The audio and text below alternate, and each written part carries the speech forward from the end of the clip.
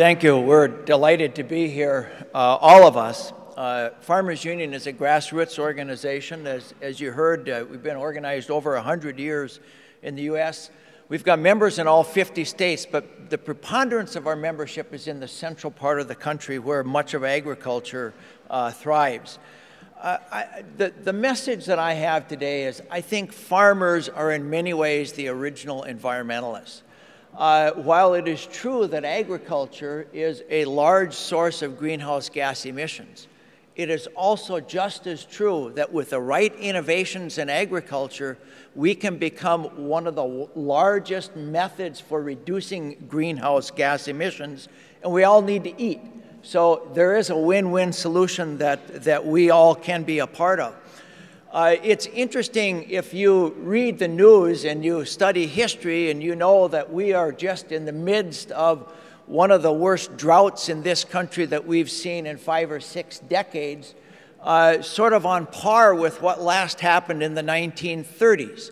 And historically, many of you will know that in the 30s, the scenes that are seared into the minds of many of us are scenes of dirt blowing so rampantly, so all over the place in the country that it actually drifted like snowdrifts. And we ruined vast areas of land because of the erosion that came from wind blowing dry dirt that simply could not stay put. What's different about the drought this year is that you don't see those pictures anywhere. And the reason for that is that farmers have dramatically changed their farming practices and are using many more soil conserving methodologies of tillage, of planting, of growing their crops to hold the soil more in place.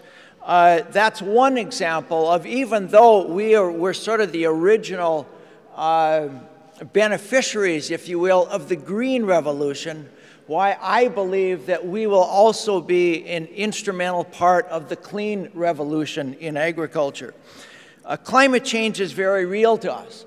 One of the things that our organization did about a half a dozen years ago is we started a voluntary program to encourage farmers to do the right things environmentally and to do scientifically proven methodologies of reducing emissions, and then taking those practices, documenting them, packaging them, aggregating them, and selling them on the Chicago Climate Exchange. We were the nation's largest aggregator of these practices before the market busted as a result of the political dysfunction that you heard about earlier.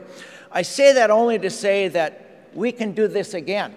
And a final point I would make about that is that even though we had millions of acres of land signed up and under contractual obligations in order to receive those payments through the CCX, when that whole system went away, the contracts, even though they were no longer enforceable, by the vast majority of the farmers that had signed up continued to follow those practices yet today.